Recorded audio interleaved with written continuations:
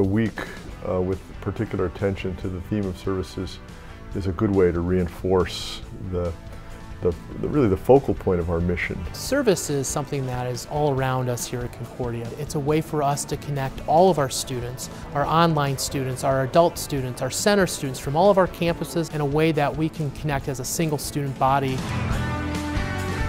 Here at Concordia Ann Arbor, service is first and foremost about living out our callings in life.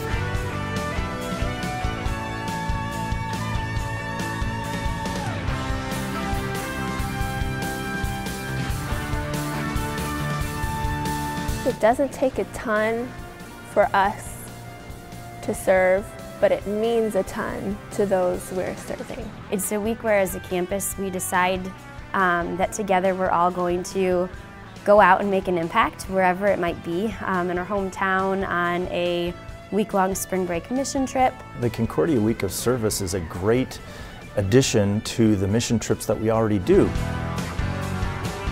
I'll be leading a trip to New Orleans with our Ann Arbor campus and our Mequon campus students. We provide service in ways, a big ways, spending a week trip going to a foreign country, building houses. One of the pieces of service on our campus that I'm really passionate about is our yearly trip to Haiti that we do over winterim. Invariably, those kinds of experiences, while they help the families and people that we come into contact with, they really cause the person who's in the service experience to grow.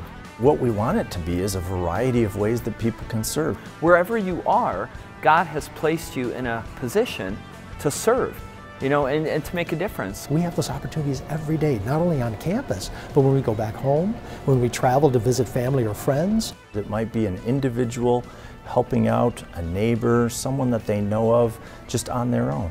I am a big fan of random acts of kindness. If you're not giving back and serving and making a difference in the life of others, then you're missing out.